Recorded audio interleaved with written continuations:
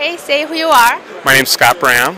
I'm with the Danaher Tool Group, manufacturer of GearWrench ratcheting wrenches and mechanics hand tools. What are you introducing at this hardware show? We've got 3 or 4 really exciting new products. The first one is our ratcheting tap and die set. It's down here. What it allows you to do is to move taps and dies without taking your hands off the handle versus a traditional one where you have to turn it fully like this.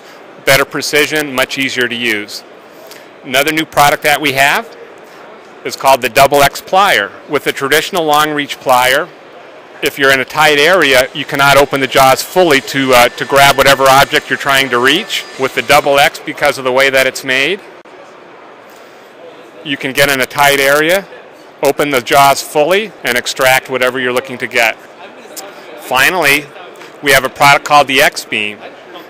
It's a ratcheting wrench, but what we've done is we've forged it so that your hand applies force to the flat area of the wrench versus the edge of it. It allows you to apply much more torque, and also it provides greater comfort for your hand. So actually it's the first mechanics hand tool that's had a recommendation from the American Arthritis Foundation. So those are the 3 new products that we're really pushing this year. Can you mention about the price information a little bit? Pricing, a set of 8 wrenches in the X-Beam would retail for in the neighborhood of $69, $79. Double X plier in the neighborhood of $19.99. Tap and die set, depending on the size, could range anywhere from $49 to $109. Where are they available? You can get them at Amazon.com, you can get them at Sears, you can get them at Lowe's, or you can get them at Ace Hardware.